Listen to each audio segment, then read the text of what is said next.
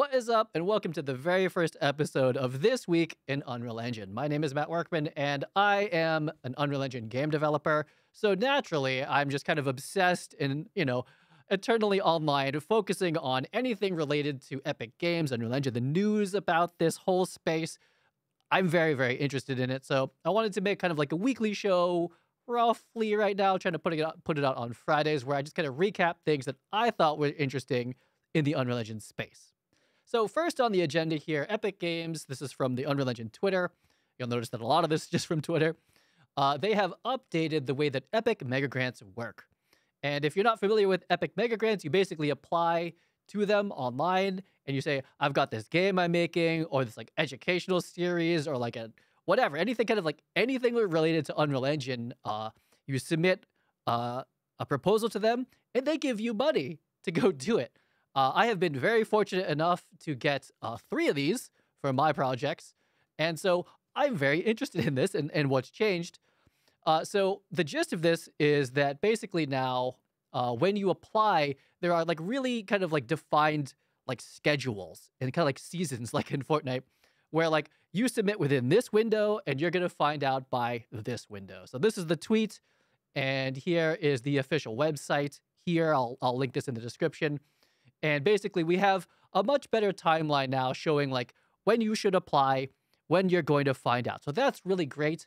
I also heard through the grapevine, I'm not going to leak anything. I'm going to try really hard not to.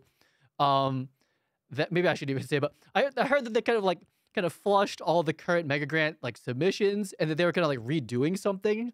And so this was that. So overall, really great. I will definitely be applying. I have a couple new projects that I'll probably kind of slip into these videos as I make them. So really great update to the Mega Grant system. Next, Unreal Fest 2024. I know this was like a while ago, was in Seattle. I went to that and I was a speaker at it. And if you missed out on going to that, you can go to the Unreal Engine YouTube channel and watch all of the presentations, or most of the presentations on the YouTube channel that you'd be interested in. And this is my talk on making apps in Unreal Engine 5. So it was really cool to be able to speak at Unreal Fest and to meet everyone. And, the next one's in, not Disney World technically, but it's in Orlando. So that should be cool. I'm like, hopefully going to that. And I don't have like tickets booked or anything like that, but that should be pretty cool. Next up, in kind of like tangential to Unreal Engine, is UEFN. I guess technically that's Unreal Engine, like Unreal Engine Fortnite. So never mind. That's legit Unreal Engine there. Heather, who I met at Unreal Fest, is looking to hire a UEFN verse creator evangelist. I'm not exactly sure what that means, but it's cool to see that verse is getting worked on, and that they're continuing to hire roles to help people, I think, just like succeed and learn and get user feedback about verse. However, I must say that as kind of tangential to the UEFN community, I know a lot of them from being in the alpha. They are very vocal about what they like and mostly what they don't like on Twitter. So, getting feedback should be pretty easy. But this is the official posting here. And if you wanted to, go down to the salary range here, I don't know. I'm always just interested in what that is. It's different in California than Washington, I guess. I heard the job is remote. Anyway, Epic Games, that's what they're paying. So to continue talking about jobs in like the Unreal Engine space, I must say that CD Projekt Red has the North America headquarters now that is in Boston, Massachusetts, which is where I happen to live. So I've been actually connecting with a lot of the people who work there in the new office on LinkedIn. And, we're just staying in contact, just saying hi to everyone. Anyway, they continue to hire. They're hiring constantly. I must say that if I was ever allowed to be part of this organization, I'd want to work in that kind of the mocap, like virtual production, performance capture side of things. But their mocap volume, it's in Poland. I think that's where it is. It's in the Europe headquarters, so they don't have one in Boston. But anyway, if you're a senior level Unreal Engine person, developer at this high of a level, and I'm sure you've heard the job. But anyway, they're hiring like constantly in Boston. And our final job opening, or job-related thing in the Unreal Engine space, is for the Riot Games MMO, which I'm a huge MMO player. I'm super psyched about this. I know that they kind of like restarted the project, I heard. But anyway, if you kind of like dig through this, we see, familiarity with Unreal Engine and MMOs as a plus. Like, amazing. I can't wait to play this. That also sounds awesome. So just kind of shouting out projects that are Unreal Engine. Okay, so we're kind of on a roll here. Things are like going pretty well, but I'm going to bring it down a little bit to bring up this tweet that I put out here about when you open up Bridge in Unreal Engine 5.5, you get this kind of, you get this. It's like a new home for Megascans. It's something about Fab and Quixel. And basically, like, you don't download stuff here anymore. I think they, like, kind of re-enabled it for a little bit. I'm a little lost with what's happening with Fab and Quixel in the transition. I know it's just a growing pains thing, but you still have to go on Bridge to download Metahumans, which I download a lot of Metahumans. So I just put it out there. You know, this won't age well, I'm sure, by, like, Unreal Engine 6. This will be fixed. But, you know, I always get, like, a really bad feeling every time I open up, like, let's go download a Metahuman. It's like, oh, what is this? So anyway, I just put it out there. No big deal. But, like, here's in history at this point in time. Bridge, it makes me sad when I go there. I don't know. But I still love Metahumans and Megascans and whatnot. But anyway, this is a sad sight to see for me.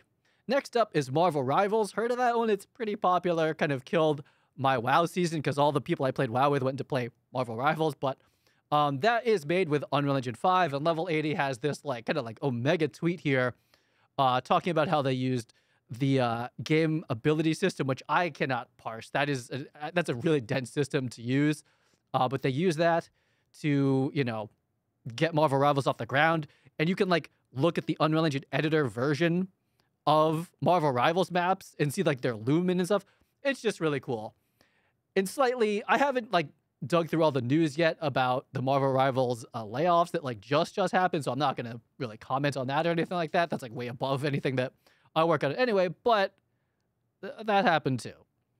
Moving on to some like strictly Fortnite stuff, but still, you know, very, very related to Unreal Engine and Epic Games, is that I guess they're selling shoes. Now, it would be so much better for my career if I like no-lifed Fortnite instead of World of Warcraft, but I like World of Warcraft, so that's what I play. So I actually don't know that much about Fortnite and the immediate news that's happening there.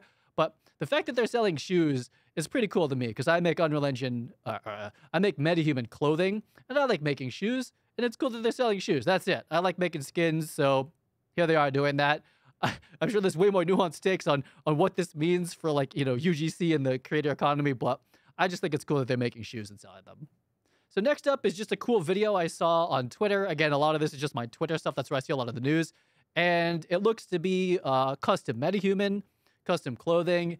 And they just kind of do this like kind of interesting, like, I don't know, I'm just going to call it a TikTok edit because it's a vertical video, cutting between her performance capture, the video of that, the behind the scenes, and then like different close-ups of it. She's wearing like a Rococo suit and has an iPhone. And, you know, I love Metahumans and mocap. I spent many years kind of like working on that workflow myself. So I just thought this looked really cool. I've heard of this project. You can go check it out here. I don't know that much about it, but anyway, if you want to see some Metahumans in an actual game, go check out this account on Twitter. I just thought this video was really cool. So next up is one of my projects that I've been working on for like almost a year, not quite a year yet, but a project that I'm developing is called CamOpSim, which is a camera operating simulator. And something that's really cool here is that someone made an arcade version of it, and we've got wheels, and that like kind of moves the camera around. And we worked on with the developer of the hardware wheels here a mode that's kind of a competition. So different camera operators have to trace the BS and C here, this is for the BSC Expo in Europe, and then whoever gets the highest score is on the leaderboard. So they had this like kind of mini competition there, and that was really awesome. So it was cool to actually see like one of my first like kind of games actually being used by people in the wild. I wish I could have gone, but luckily they filmed this video. So awesome to see that for CamOpSim, and just like, you know, it's an Unreal Engine 5 game, so I put it in there. Moving on is a little ditty here, a little blueprint that I put together. I was like really pleased with myself that I figured this out, and I tweeted it, and other people were like, oh, like nodes are cool. So here it is. It would need like probably a video to actually explain it, but basically, say you're like, you know, you have a game and you're like tracing around in the world, and you're like, oh, cool, I want to snap this object. That's what I'm doing.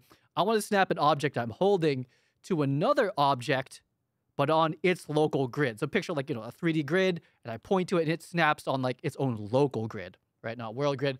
So this is kind of the math for it here. Not even the math. It's like, these are the nodes that do that. And these are concepts that someone at Epic actually taught me a while back about inverse transform to go from world to local, and then transform location to go back local to world. And then there's also a node called vector snap to grid, in case you want to just have that math done for you. I used to write that by hand. There's a node for it, always in Unreal Engine. Anyway, little blueprint snippet, not really a tutorial, but anyway, I thought that was cool enough to make like a little tweet about. And this is that mechanic in play for one of my new projects that I'm kind of prototyping. So if you look, I'm moving an object here, I hold it, and it's snapping to that object's local grid. And I'm like lerping the movement too, so it's kind of smooth, like Fortnite style. Okay, and to wrap this up is ZBrush for iPad. This is not sponsored or anything like that. I don't even have this app yet. I have ZBrush for like PC, one of like the legacy licenses that I don't have to pay the subscription yet. But this caught my eye because I've always wanted to be able to hop on the iPad. I'm an iPad user. I have an iPad Pencil, and like I've always wanted to be able to hop on there and like 3D model while I'm like on the couch and like do it like kind of like lazy style. That's the thought. And I'm not much of a sculptor, but I know that ZModeller is really good for like hard surface modeling. And to see that they have implemented, because like the first iPad ZBrush didn't have this. I know a lot of people were like, "Where's the ZModeller?" Well, obviously, it's a little bit more work for them to get it to work like seamlessly with a pencil, the new like modern ZBrush UI. But this looks really compelling because I make a lot of hard surface models. So I don't know. I'm picturing being on the plane or like just on the couch, whatever. I just want to get off my computer and like still just keep working. But like, I just thought this would be cool to be able to like, sculpt out a little bit of a mesh and then get in there and like actually do some pretty complicated poly modeling on the iPad. I thought this was cool. And it's like a reminder for myself to like go download this and like actually try it.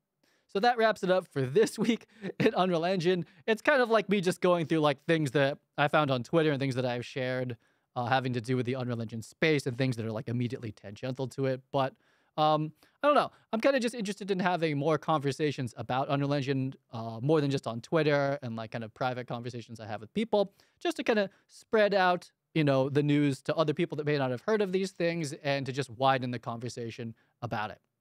That wraps it up for this video, and we'll see if I make another one next week. I am eternally online, and so I'm even more online making these videos. I'll check you on the next video.